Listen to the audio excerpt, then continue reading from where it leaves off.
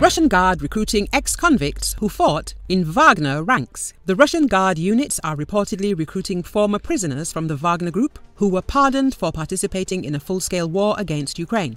That's according to the Russian opposition publication Vazny Istory. According to the report, messages about recruitment to the Russian Guard began to appear in closed chat rooms for families and mercenaries at the end of the summer.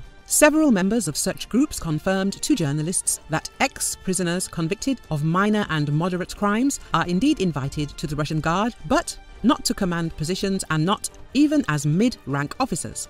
The publication's correspondent confirmed the reports by calling HR departments of several Russian Guard units, posing as a former mercenary with the Wagner group with a cleared criminal record. The journalist learned that from HR officers that former convicts from Yevgeny Prigozhin's group can indeed enter the service with the Russian Guard, but it all depends on the nature of the crime they committed and how long ago the potential candidates served their term. As reported, Russian convicts have been actively recruited to participate in the war in Ukraine from the summer of 2022. They are promised pardons and monetary rewards. In June 2023, Russian President Vladimir Putin confirmed that he was signing pardon decrees for prisoners who agree to fight in Ukraine.